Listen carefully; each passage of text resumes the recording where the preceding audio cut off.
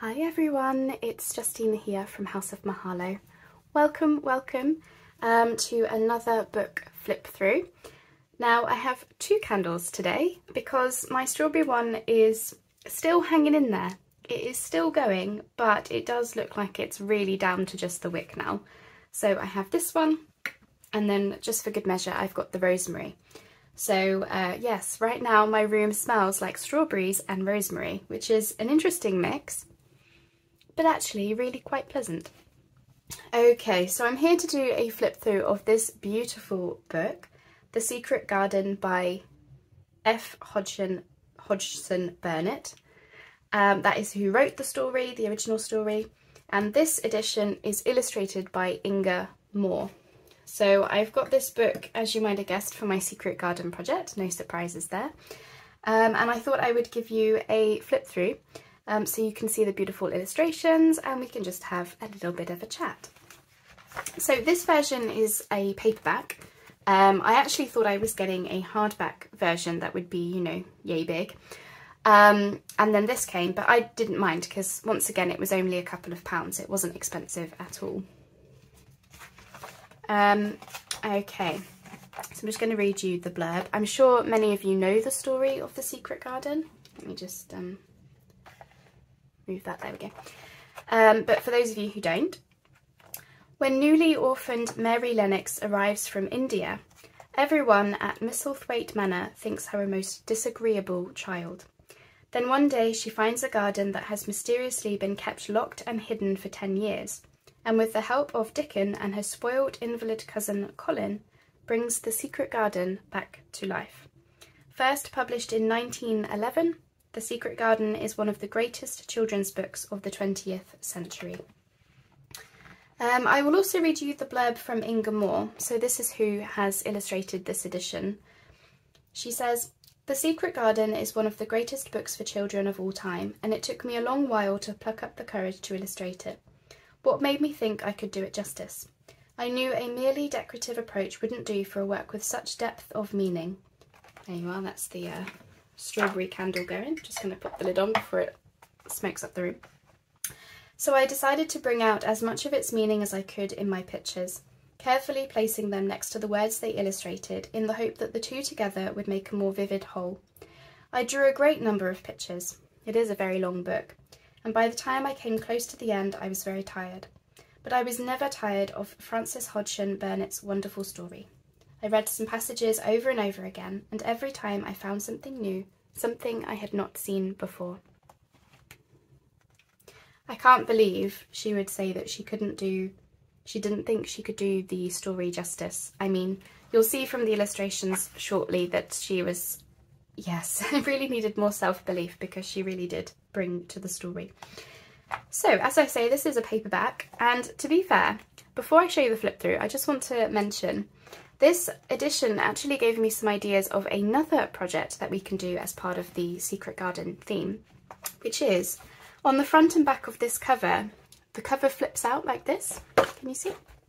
And I thought straight away it could be like a flip-flap folio. It's the same thing on this side. And the spine I think is about 1 inch. So, you know, once I dismantle the book, after I've read it of course, I think the cover itself would actually be a really good base for a folio. You know, much like I would do an altered file folder, but using this instead. And I probably will keep much of how the cover looks with all of the illustrations. I just might cover up, you know, like this section, or we could cut that down, we could have a tuck there. Yes. I just wanted to mention because you can get inspiration from everywhere, and I always find it interesting to hear where people get inspiration from and all of that. So it's a Christmas present. Oh, from someone's grandma. It's sad, isn't it? I always find it sad when I see inscriptions in books because I just think, oh, someone didn't keep it, the book. Right, well, straight away we have the beautiful robin, the robin who showed the way. And we've got all of these little images, which will be lovely as little like embellishments. You know, I would cut these out, maybe have them on snippets and clusters and things. And lovely fussy cuts as well.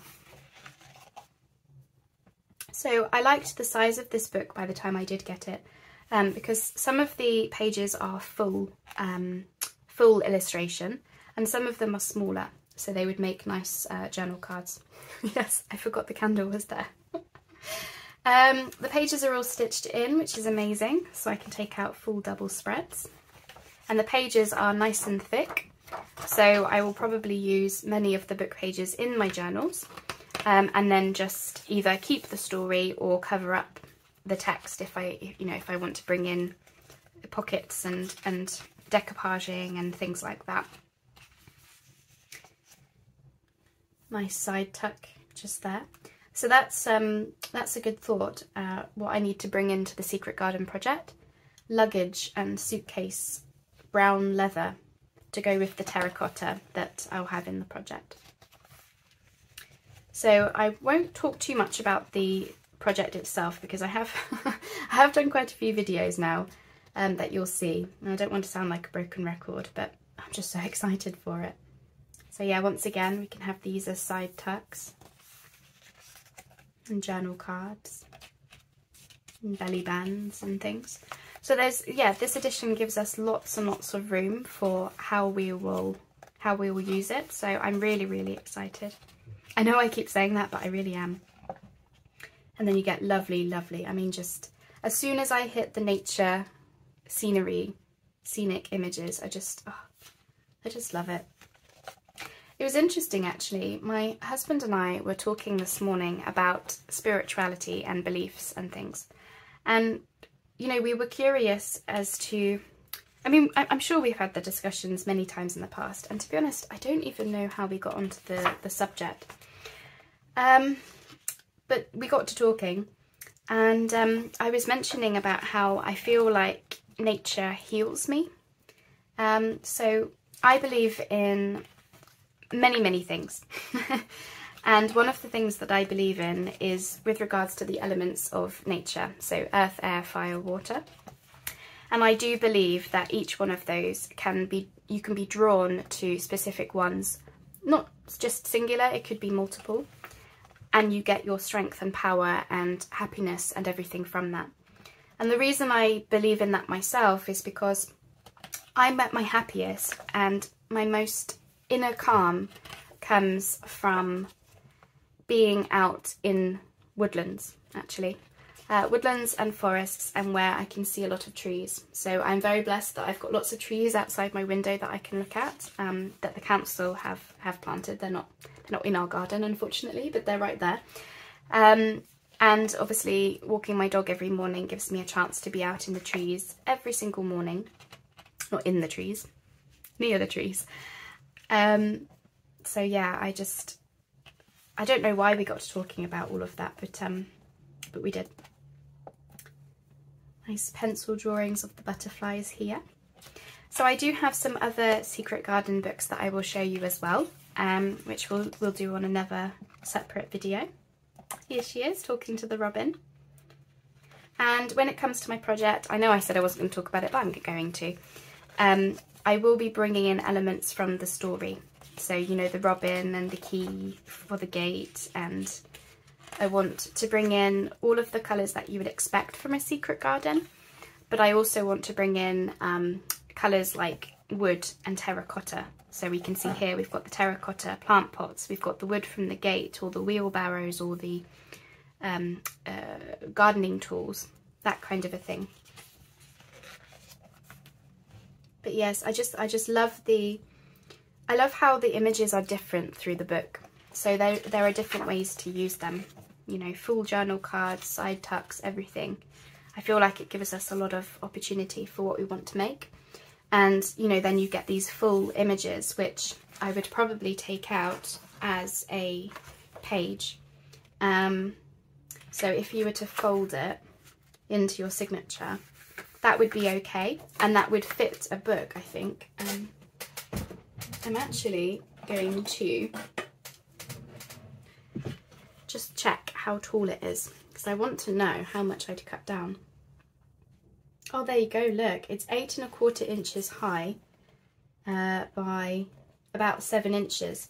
So once you fold a page in half, you would only need to lose maybe like, yeah, maybe nothing, or maybe just like 1/4 of an inch, not much at all. To get about 8 inches high, I think would be about right for an average sized journal and altered file folders. Isn't that beautiful? The deer in the background and the trees. So yes. Oh, the little seed packets. Again, these can be little like elements, or I could put that into a cluster. I just love the opportunity to be able to use books like this in our journals. I know a few people have worries about using books, or like they enjoy using them for journals, and they see the, you know, the want to do it. But I know that a few people have issues with tearing up books, you know, from feeling guilty about it or what have you. I believe that's Dickon. He looks a little bit like the Pied Piper there. He's playing a flute and all the animals are coming running. But oh, the holly. Yes, so about cutting up books. I personally stopped feeling guilty when I found out how many books actually get discarded and incinerated per year. It's something in the tens of thousands just in the UK alone. That's not across the world, that is just in the UK. I can't remember whether it was something like 80 or 100,000 books per year.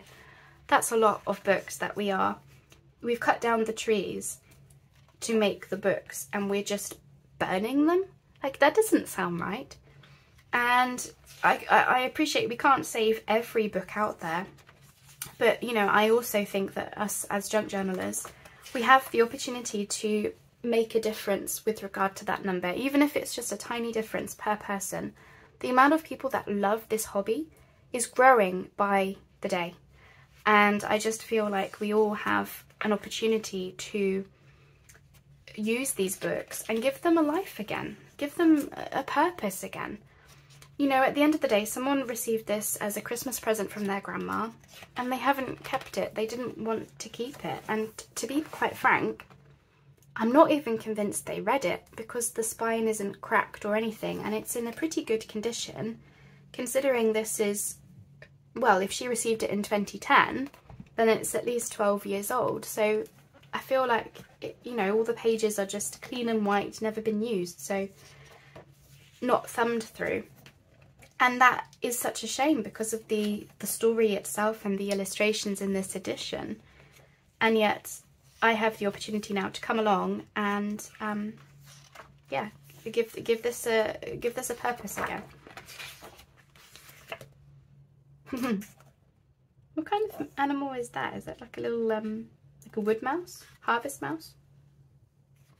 Not sure. So I can't wait to read this book. That's why I'm doing the flip through now, so that I can go off and read it. I'm planning to have this read in August, so that I can start using some of the pages ready for my September start of the making some ephemera for the project. But I want to read the story first. I remember reading it many, many years ago. I think I must have been in primary school. Sorry, I'm just going off on a tangent again. Little rabbits and the bird's nest. So these are all animals I can bring in then into the project. Like, I knew about the birds and the bees and the butterflies, but this is interesting to think that she met an otter. That's very interesting. Oh, look at that. Would you look at that? That's just marvellous. I'm just looking at it thinking, how can I use this? And there's so many different ways. These at the top could be journal cards, and then have these as little cluster images or little tucks or embellishments. But what I'm also looking at is if there would be some way to cover this section in the middle, because it's only a little bit of text, and have a belly band, and then you would almost have like a full page of image with some coordinating belly band across the middle. And I could do that perhaps in a file folder because of the size of it. I wouldn't have to fold the pages in half. The imagination that we have the opportunity to go to, isn't it? It's just, how can you not look at something like this and not feel incredibly inspired? And I get emotional about it because I just feel like we are so incredibly blessed to be able to use this and to appreciate it. And I almost want to get a second copy of the book because I think I'm going to keep wanting to look at these images. This is interesting. I was just thinking it's another sort of side tuck image, and what you could do is then cut around the flowers just here. So it's a side tuck at the top and then the flowers kind of fan out at the bottom. That would be really pretty on a page, I think. I feel like I was talking about something before getting excited about the pages. And unfortunately, I can't remember what it was. So there's lots of text pages in here as well, which I don't mind. I imagine I would use them in ephemera. They're nice and strong pages, so they would make really nice book page pockets, and I could decoupage over the top to make pages or tags and journal cards or tucks and pockets and things. So I'm not worried so much about that, but I do feel like it's a thick book, and so there's plenty here for me to work with, definitely. Oh, the little rabbits are sleeping. Lovely. Oh, I've just read that. I noticed she was naming some of the flowers. When the summer comes, there will be curtains and fountains of roses. I think the ground is full of daffodils and snowdrops and lilies and iris working their way out of the dark. Now the spring has begun. Beautiful. Perhaps they are coming up through the grass, perhaps there are clusters of purple crocuses and gold ones even now. Perhaps the leaves are beginning to break out and uncurl, and perhaps the grey is changing and a green gauze veil is creeping and creeping over everything. And the birds are coming to look at it because it's so safe and still. And perhaps the robin has found a mate and is building a nest. How lovely is that? I really cannot remember the story. Like, I remember the outline of the story, but I can't remember the words that she used. And my goodness, that is the most extraordinary description of something that I've read in a long time. So yes, I'm going to really enjoy reading this, basically, as well as using it. She meets a horse. Beautiful. So yeah, lots of ways to use this book, and I really, really like the images, definitely, especially the ones that are, you know, scenic and of the garden. And as I say, just the variety.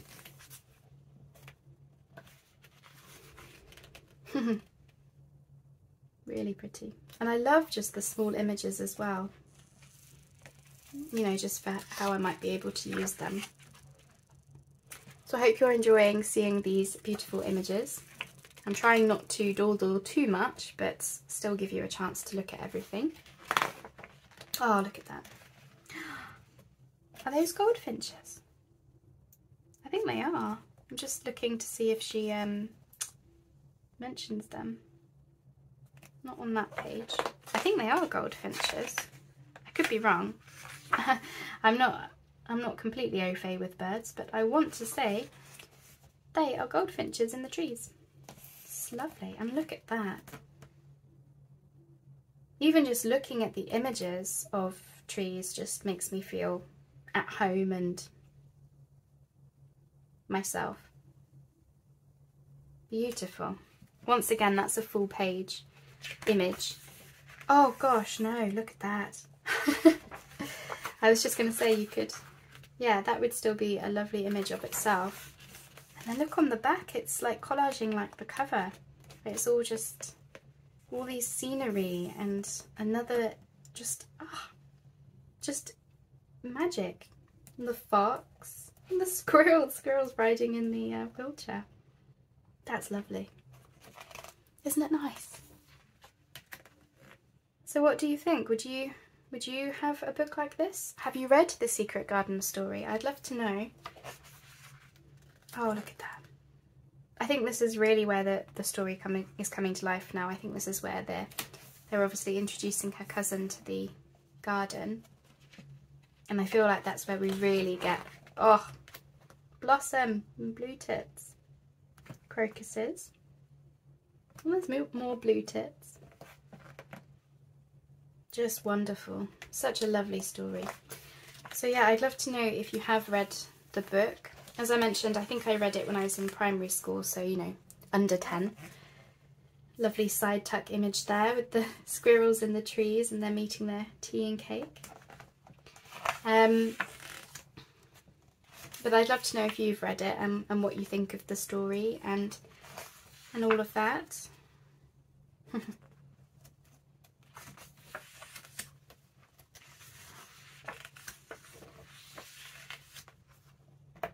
Watering the flowers. Nice little squirrels, see little fussy cats, maybe. Depends on what's on the other side. Oh yeah, nothing there apart from these cute little foxes. Isn't that gorgeous? Again, this could be a little tag journaling card, some fussy cats, and then look at that. Don't you just want to be walking where she is? Stunning. I don't know how Inga Moore could possibly say she couldn't do the story justice, because I feel like she really has. I feel like I want to frame some of these. So yes, I think I will have to get another book so that I can just, yeah, look at these images always, because I love them so much. These are lovely. The owls. That's a mole, right? Little mole. These would be lovely as well. And then all of these are woodpecker, swans, badgers. Just to all have these cut out perhaps, or even just leave it as it is in the journal. Goodness, I'm so excited for this project. I mean, I have looked at this book obviously once it first arrived,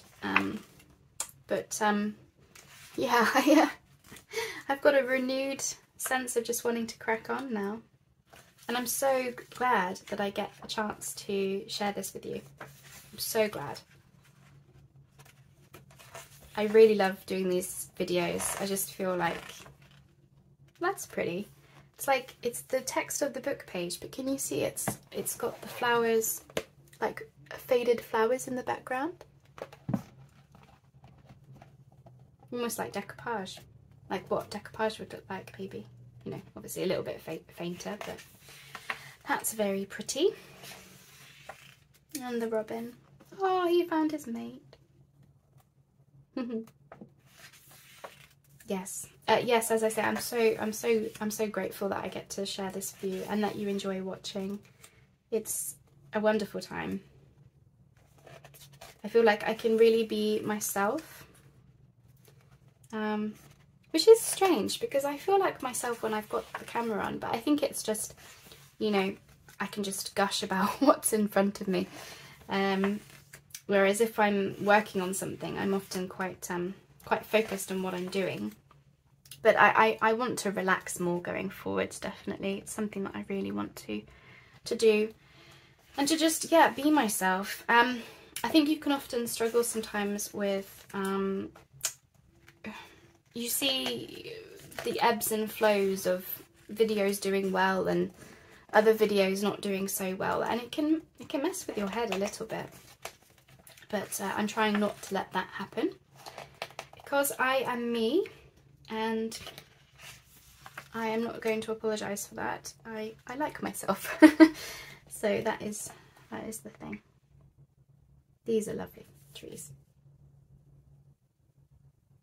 Just make me think of winter, I think, because they're the pines and firs, aren't they?